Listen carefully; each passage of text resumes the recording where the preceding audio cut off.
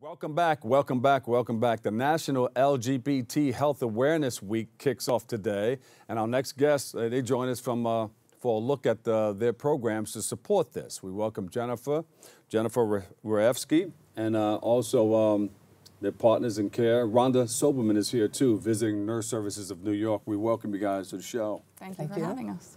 So, we're here. This is it.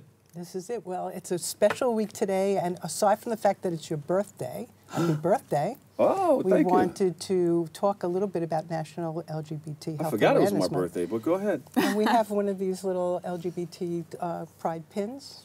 Well, thank you so much. Thank you. Thank you very much.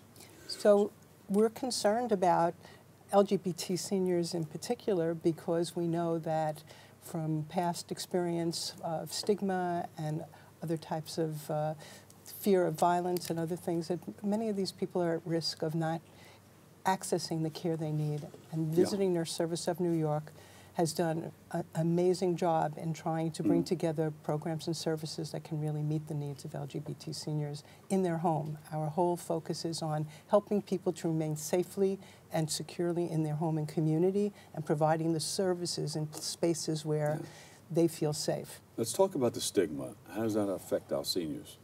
Well, many of these individuals have a fear of social acceptance. They grew up in a time where there was far less acceptance than there is today.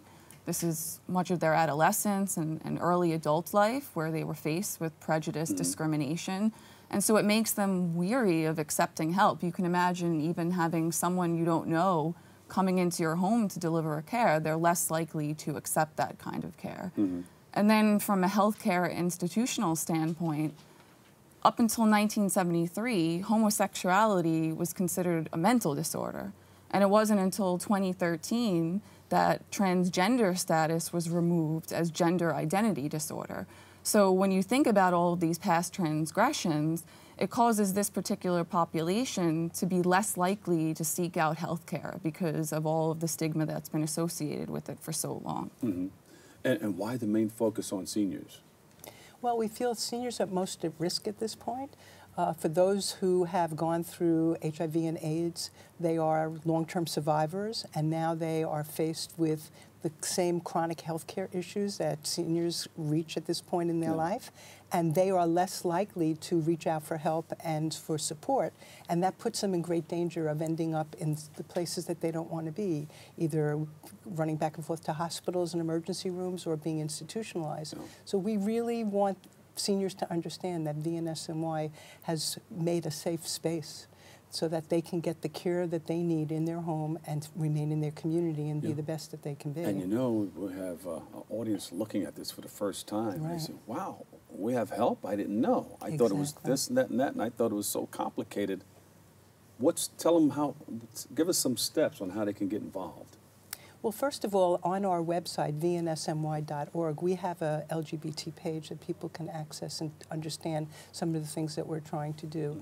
But mostly, people need to know that at different points in their life, they may need some intermittent care, just a short-term intervention of healthcare services, or maybe they have a chronic illness and they need ongoing chronic care services. And then there are times in their life, it may be towards the end of life, where they need a lot of support in order to make that more comfortable and caring for themselves or for a loved one.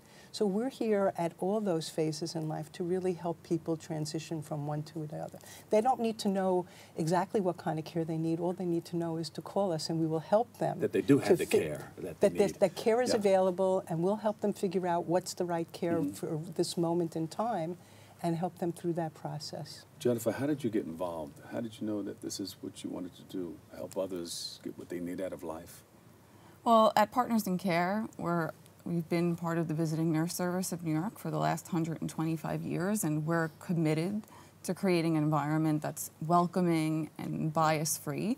And we know that people want to stay in the community, and it's so important that the services that are offered are services that they are going to be able to accept and feel comfortable and be able to grow in their home and be safe and stay there. And so at Partners, we understood that we employ over 10,000 home health aides. So these are individuals that are out in the community every day working with these patients. And we want to make sure that all of these patients get the empathy, the courtesy, and respect that they deserve and get the best care possible.